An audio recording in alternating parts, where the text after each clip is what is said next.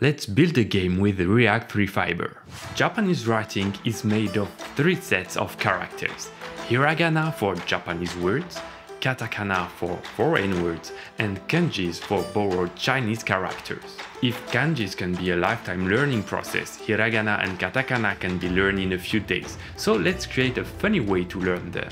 What we will do is recreate the vibe of Fall Guys Maze minigame where we have different portals and only one gives access to the next stage. We will replace the maze system by going to the correct character. I think we are going for 2 to 3 tutorials before finishing the game, so no time to waste. Let's go! Clone the starter pack repository, run yarn and yarn dev. You should have a simple scene with a cube. As we did in the physics tutorial, we will use Rapier physics engine.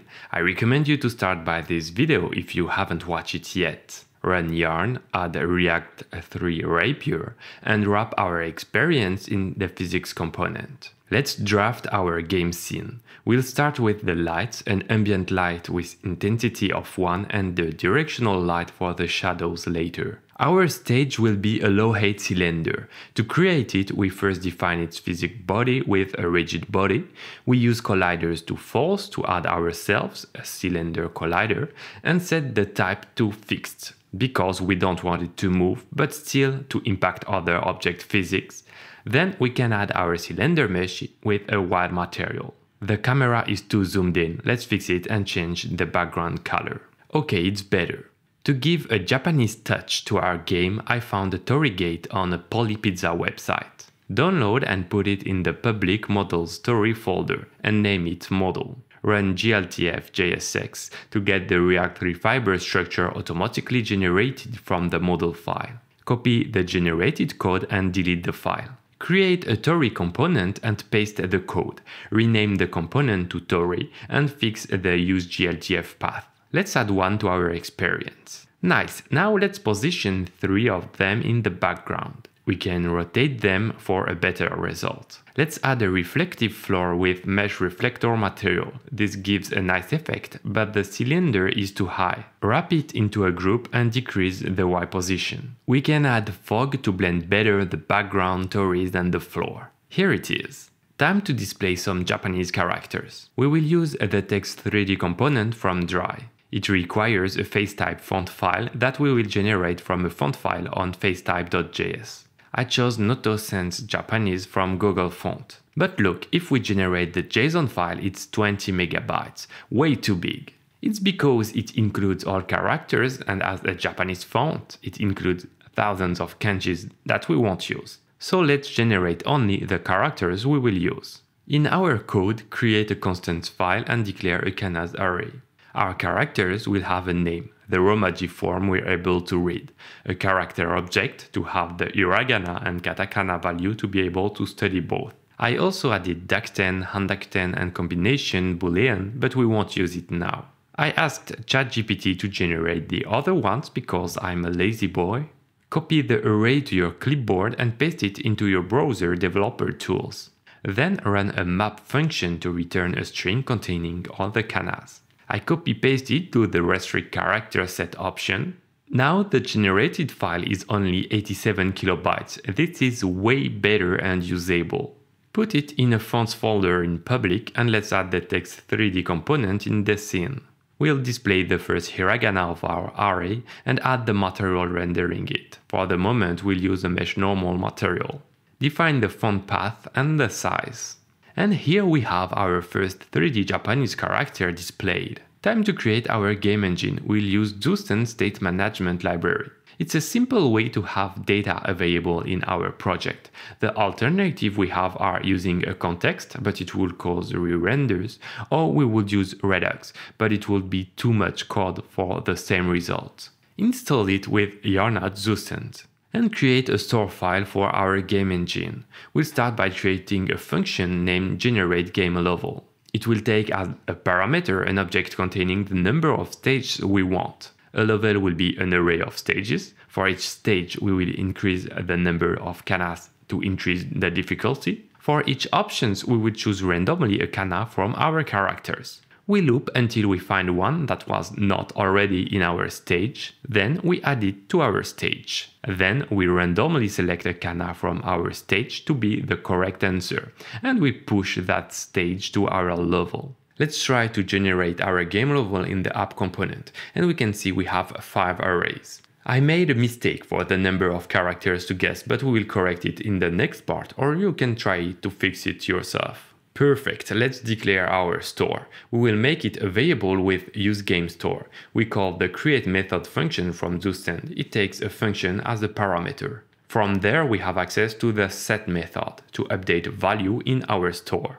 Our store function is meant to return the state object of our game. We need a level, null by default, the current stage index 0, the current kana null, and the mode. Let's set Hiragana for now. Let's add start game method. We will generate a game level, get the current correct kana from it, and call set with the new level and current good answer. Add a next stage function that increases the current stage and get the new good answer for this stage. Now in experience we can access to the start game with useGameStore and also the level and current kana. We start the game in a use effect, but later we'll add a menu to select the mode and difficulty. You can see we have access to it and the correct kana is He. Let's move the level and correct answer to a new component named kana spots, where we will display our level. We also need the current stage. If the level is null, it means the game didn't start, so let's return null. Then let's get our current stage and map to render one component per kana. We render a group with the unique kana name as a key and rotate it by a percentage of a forward circle over the y-axis by dividing the index by the number of kanas and multiplying it by 2 math pi. Let's add another smaller cylinder to be like a platform for our kana. And let's move the text 3D from the experience to our spot and update the displayed character. Nice, we just need to position our text better. We can use center and increase the Y position. For the rotation, we will do the opposite rotation from the parent group to make it face our screen. Here it is. Let's add a character. I will temporarily use a model from Poemon Dress Market. Download it and put it in models made folder. Copy JSX scene graph and paste it into a component we'll name character. Update the function name and change the path to use your local model file. We won't set the logic of our character movement in the model to be able to change it later. Create a character controller file. It's a group wrapping our character. Add it to the experience. Hello, mister. Wrap our character inside a rigid body. We use a capsule collider. That's the simplest one matching a human shape. Look, try to put it higher to see if it behaves correctly. Nice. Okay, remove it. Now let's add keyboard controls into our app. I explained it in the physics tutorial if you need more info. Now in Character Controller we have access to use keyboard controls to know which keys are pressed. We need a reference to the rigid body to interact with it. In useFrame declare an impulse object containing x, y and z properties set to 0. If the jump key is pressed, we will increase the Y impulse. If right or left are pressed, we will decrease the X impulse and Z impulse for forward and back keys. Declare the jump force and movement speed constant and apply the impulse on the rigid body. Now our character moves but falls. We can disable rotations on the rigid body as we always want our characters to be up. Now it's better, but the character slides on the floor for too long. It's not natural. We can increase the friction on the floor. Better. But we still need to reduce the speed because if we press the key for too long, the speed increases too much. We can get our current rigid body linear velocity with the linval function. Now let's add condition to apply impulse only if the speed didn't reach the maximum velocity. Starting to look nice. Wrap the character model in a group and store a reference to it. Declare a change rotation variable if we apply new impulse. We will calculate the current angle our character is heading to and rotate accordingly. Now our character is always looking in front of him. Let's add a is on floor reference to prevent jumps when our character doesn't touch the floor and is in the air. And let's reset it when it touches anything in on collision enter. Perfect, we have a very basic but working character controller. Thank you for watching, I hope you enjoyed this video. If it's the case, please hit the like button as it really helps this channel grow and be more visible to other developers. In the next part, we should be able to start learning canas using our game. If you want to continue learning React 3 Fiber with me, you can jump to the next tutorial available here.